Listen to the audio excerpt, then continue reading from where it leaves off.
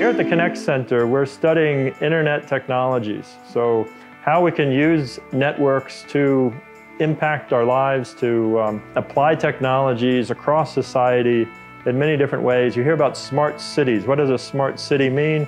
It means that we're able to monitor how we're using energy, how we're using water and other resources, and control them more effectively. So we use the network to do that, and that means putting devices out there that will be collecting information and pulling it back to data centers, and now we're processing lots of data. Everything is growing to such a scale that we can't just rely on networks to do all their magic. We actually have to think carefully about these networks and how they're using energy, and make more energy efficient networks so that we can use them as a tool to address climate change and find more sustainable ways of living. So we have to look at the whole ecology around networks, of the economics, the human factors, the environmental impacts. And that's something that we're doing today in engineering that we didn't do when I was younger. And it's really exciting that today we adopt this more holistic approach to engineering. And here at Trinity College, I'd say it's one of the best places really to do that, and particularly in electronic engineering. I came from a family of artists, actually. My father was an architect, and my mother, brother, and father were all artists, painters.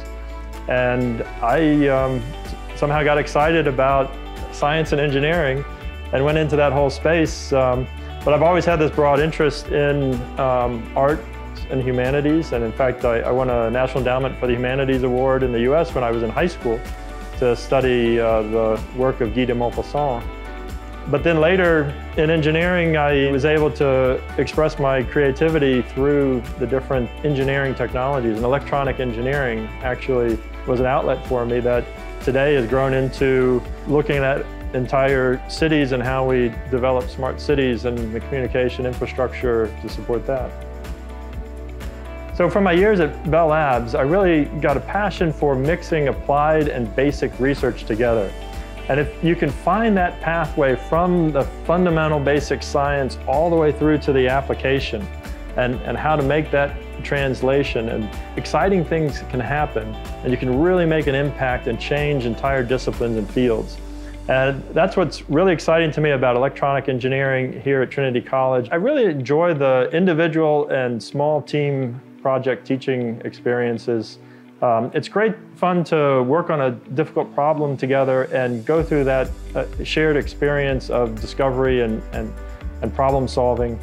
At Connect, we have unique infrastructure that allows us to study problems that no one has ever been able to look at before, and really uncover new things. And it's exciting when you can do that in an educational environment like this.